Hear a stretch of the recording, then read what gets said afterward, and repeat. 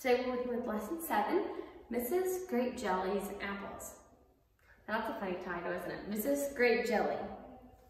Okay, so let's start by doing a little bit of review. Let's go over the verses that we have learned. So in lesson 1 and 2, about the story about to make a habit. What was the verse for that lesson, or those two lessons? To make a habit. Let's say it together. And he said, go again 7 times. 1 Kings 18:43. I'll say it again. And he said, go again 7 times. 1 Kings 18:43. In lesson 3 and 4, I might as well start out. What was that verse? Let's say it together. If we ask anything according to his will, he heareth us. 1 John 5:14. Say it again. If we ask anything according to his will, he heareth us. 1 John 5:14. And in lesson 5 and 6, about one Saturday morning. What was that verse? Be content with such things as ye have. Hebrews 13:5. Say it with me. Be content with such things as ye have. Hebrews 13:5. Okay. Now we're going to do a few analogies. If I can find my lesson again. Yeah, analogies. Okay, food is to eat as water is to what?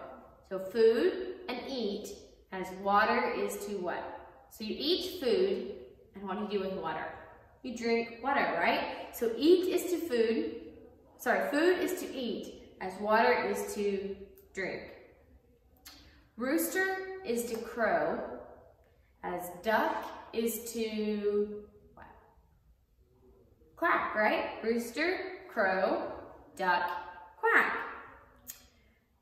Animals is to barn as people is to house, right? Animals live in a barn, people live in a house. So it's just words that go together. Okay, let's look at our study words. Number 1, anyway. Number 2, apple. Number 3, course. Number 4, even. Number 5, sounds. Number 6, suppose. Number 7, sweetest. Number 8, tiny.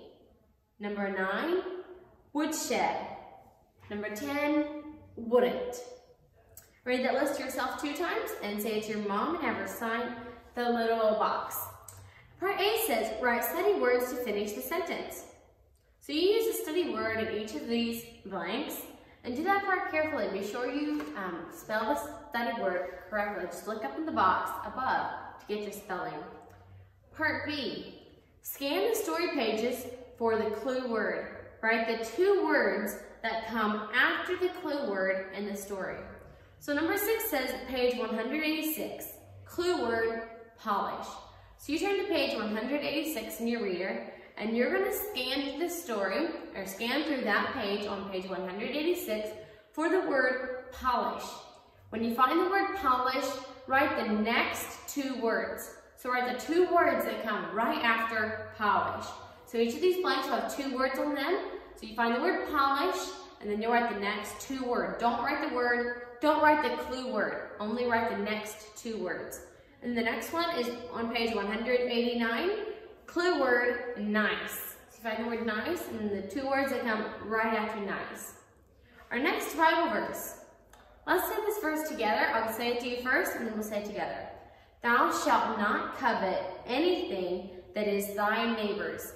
Exodus 20:17. Say that with me.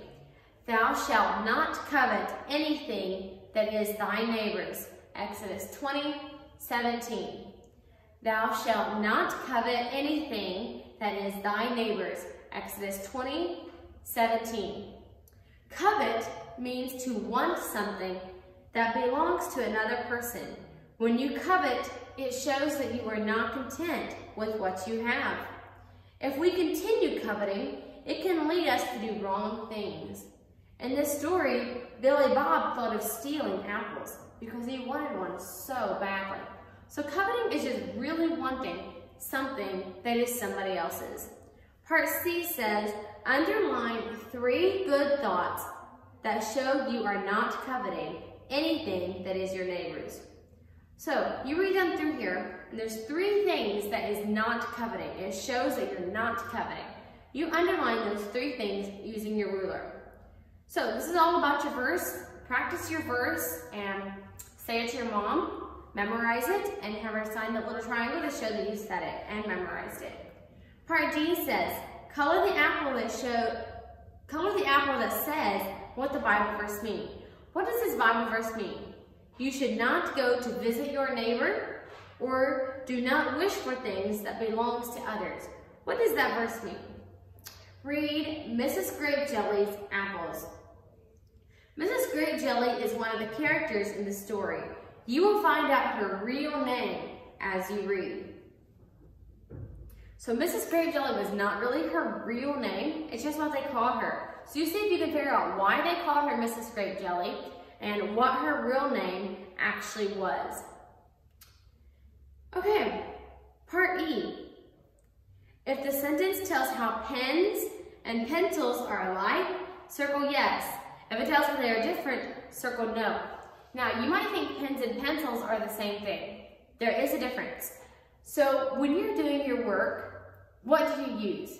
You use a pencil, right? A pencil is lead. It's something that you can erase. A pen is like an ink pen, okay? You cannot erase what you write with an ink pen. That's why you don't do your work with an ink pen, okay? You use a pencil, which is lead, so you can erase it if you make mistakes.